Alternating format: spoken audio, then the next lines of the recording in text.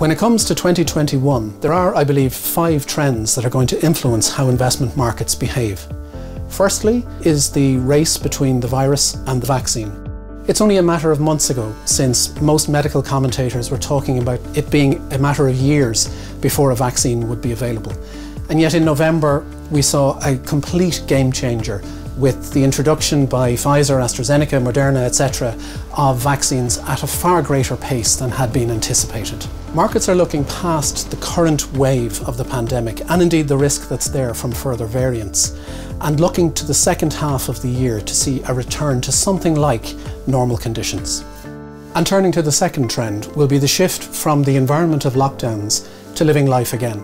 We all know how difficult life in lockdown has been. However, in a matter of months, it's likely that that will change, and markets are looking through into that future already. We can see that in recent months in the performances of certain sectors which found it most challenging in the early part of the COVID period.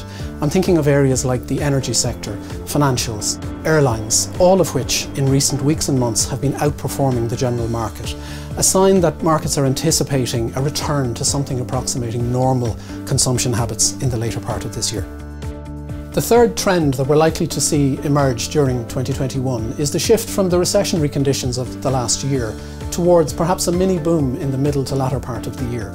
Consumers everywhere have built up significant cash balances and deferred their spending.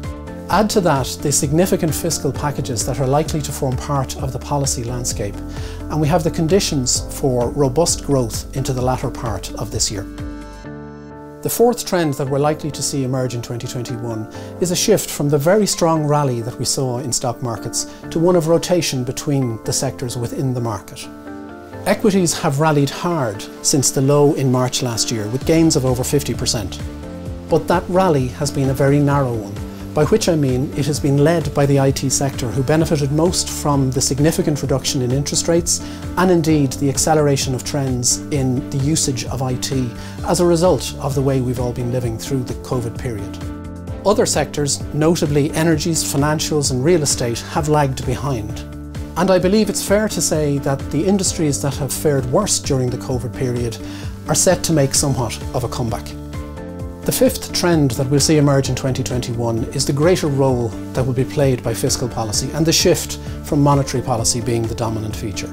The main driver of stock market recovery during last year was the scale of interventions by central banks and the use of monetary policy. From 2021, the baton of leadership will shift towards fiscal policy, which will become the dominant tool in terms of generation of economic growth. With normalisation on the horizon and a continuation of super low interest rates supported by a more aggressive fiscal policy, I believe 2021 can be another rewarding year for investors.